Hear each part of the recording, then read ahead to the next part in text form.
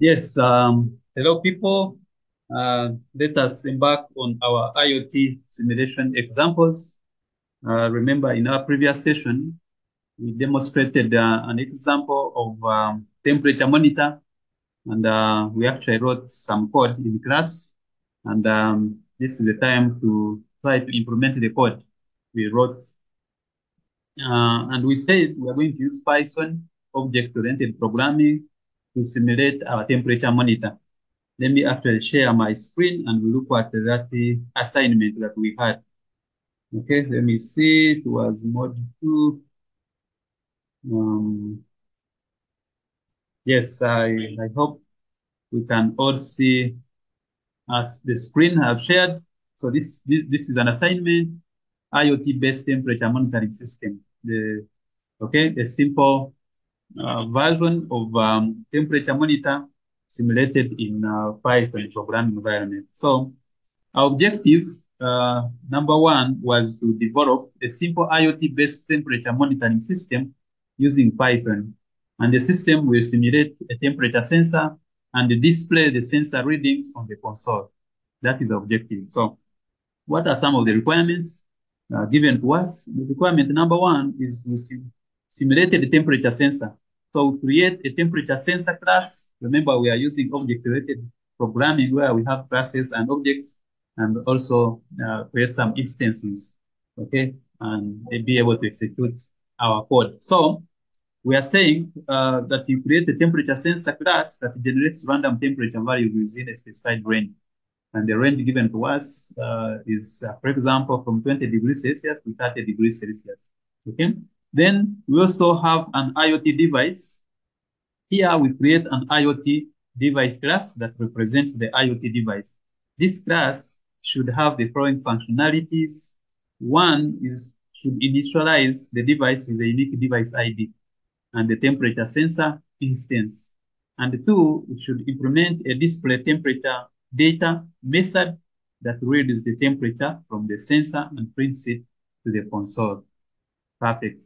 So this is what we need to do, okay, based on the assignment that is given to us. So let me stop sharing this and then share my uh, my web. Okay, we are going to use an online platform. Okay, we are going to use an online platform to program and simulate our example. For example, we are going to use, remember, I told you that we can use the Google Collaboratory platform to run our Python code and be able to simulate. Okay, so let me go to Google, for example. Let me see. Google Colab is here. I can click on Google Colab, and then you just click here. Okay, Google Colab, and we create a new notebook. Okay, we create a new notebook. Um, let's see. So if you don't have software installed like PyCharm, the IDE, where you can run Python from, or VS Code, you can always, as long as you have internet, you can always use a platform like this one, the Google Colab. First and foremost, we need to name, it gives you a title, a project, you can name it, and we can call it IoT assignment, for example. Assignment, assignment one. You can give it a name, any name. Okay? And then from here, you can start writing your code. Let me see if I can expand this one. Do I need to expand it, or we can just, I hope you can see this. Anyway, let me expand it so that the code I write is visible enough. Okay, it's visible enough. Okay, I think up to 25. Okay, I guess that is enough for now. So we start from here, and we said in class that in Python, you can start with importing some modules that you want to use. For example, you use the import keyword and the module. For example, the module we want to use is random, so that we randomly select temperature from a range, a specified range, and we can also import time. Okay, we can also import time like this. And then after that, we can create a class. We said we should have a class called temperature sensor class, and define methods. Yeah, by the way, with our AI embedded in this platform, we can always have code code suggestions, but it's always good to know what you're doing, so we can yes, we can have our init method, initialization method, and in brackets we put self, and then we can put, you see, it is actually suggesting that we have minimum temp and maximum temp. We can accept that one, and then it will clearly initialize, you see, initialize for us. Now, the second is to read temperature. Remember, they said we can use the read underscore temperature. Here, it is suggesting this kind of code. It is okay. Actually, this code is good, but let us write it ourselves.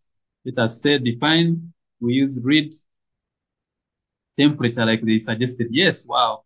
You see, it is giving us, I can accept here, and it, oh, wow, it has completed the code. We return random.inform, then we specify the range of values, which is self.minimum temperature. This one is defined up here from minimum to maximum. Yes, perfect. So that is done. And then that class is done. We can look at uh, another class, IoT. It was IoT device class, like that one.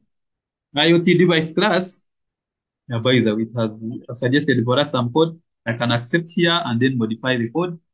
You see, we initialize here, we said we should call it device ID.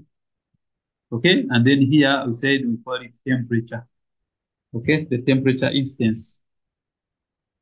Okay, that is according to our assignment, temperature instance, like that. And then here we can initialize and say self.device ID. Device ID is equal to actually device, yeah, device ID. Okay, and we can accept now it has completed this one. You see, AI is very, very interesting actually. Yes, you guys, you don't need to suffer. As long as you know what you're doing, AI can actually complement, can help you complete the work in a shortest possible time. Now um, here we said we are going to use another method to display. We said we call it display uh, temperature underscore data. Okay, something like that. Yes, and we can accept the code. Oh wow, we accept the code, but here let us write our own code. We said we can have a temperature. You can actually call it temp data. Okay, and say equals self dot temperature. Yes, equals self dot temperature dot read. Yes, we accept self dot temperature dot read temperature. Yes, this one here. Okay, this one. This is okay. Okay, and then we can print. Yes, wow, it has given us the clear code. We can actually do what? Print the device ID. Then we give, this is, yeah, yes, absolutely. The self.device ID and also the temperature. Here, you can capture the temperature, and here we capture the temp data, which is here. Yes, absolutely. This is correct. We don't need to sleep here. We can sleep to the end. Oh, we can sleep here, but let us remove that one. Okay, let us remove that one. So this is done. This is done. Perfect. And we don't need this class. Okay, we will suggest a lot of code, but you can always remove it if you don't want it. Now we have our two classes, class temperature sensor and class IoT device. Now we can create instances of these objects. Okay, we can create instances of this project and say, for example, here you can create a variable called temperature sensor for temperature reading, temperature underscore reading, for example, and we say this is equal to our temperature. Yes, perfect. It is suggesting some code here. Yes, It is given by temperature sensor, and then we initialize the minimum and maximum values. We can actually run it like this, or remember in class we said you can give the minimum temp here, so that you know exactly what you're doing, what this means. Okay, it is minimum temperature, and also here you can give the maximum temp. Remember, these are variables that we initialized up here, minimum temperature and maximum temperature, so we can use them here. Okay, then we can have, it is suggesting to have two devices, but we said we can use only one device for now. And say IoT, we can call it IoT device. Okay, let us use just the word device. IoT device is equal to IoT device. Yes, class here, and then we can specify. Remember here it had the device ID and temperature. So this is the device ID name. You can actually run it like this, but it's always good to give it name so that you clearly know uh, exactly what you meant or what you were doing in your code. So this is the device ID here equaling to, you can call it device device one, or we can say dev 001. Okay, device 001. And here it was temperature here. We can say temperature instance there equaling to this temperature reading. Perfect. So this is done. So we are done with our instances, and here we can create, wow, we can create a loop to run our code. You see it is giving an example here, and we can accept the code. So it is saying while true, so IoT device, yes, perfect. IoT device dot display temperature data. This one, this method here. We use this instance here together with this method to display data. And data will be displayed, and then you can sleep, use a time dot sleep function, and inside sleep you can give how many seconds you want to sleep. Perfect. So it is done. It's done. So after writing your code, use this button here to run. Okay. And we can click this button. This is our monitor here. It should be able to display. If we have no errors, it should be able to display our temperature here. Okay, let us see. Let us see. Yes, it's displaying. Sorry, it has displayed actually with so many decimal places. We can actually specify a number of decimal places, but it is working. As you can see, 22.65, 28.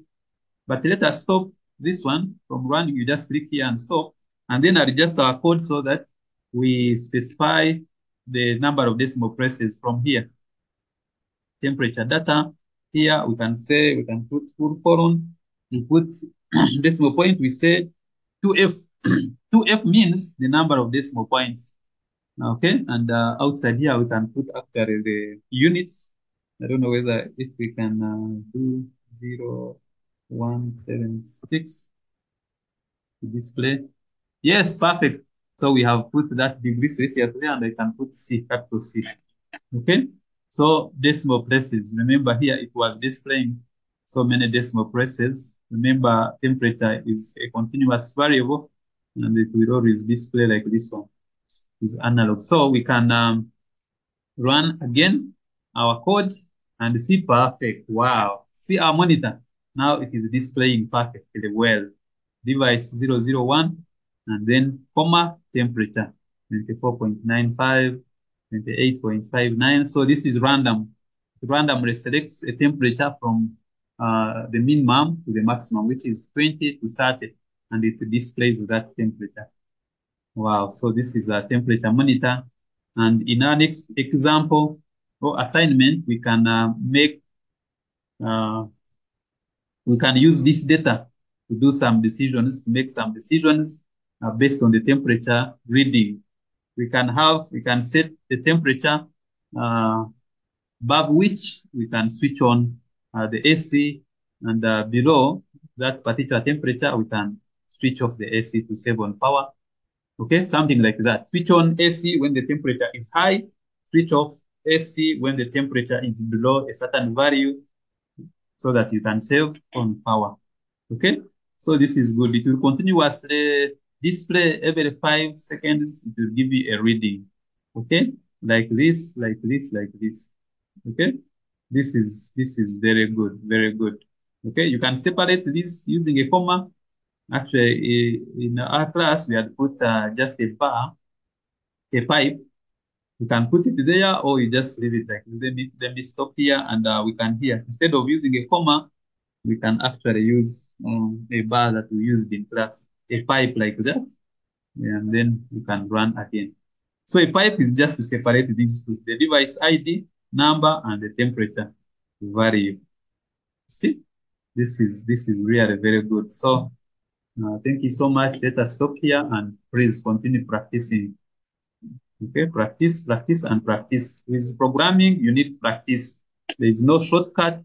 You have to write the code, rewrite it again, go through it, understand, change here and there, and run it, get errors, try to fix errors.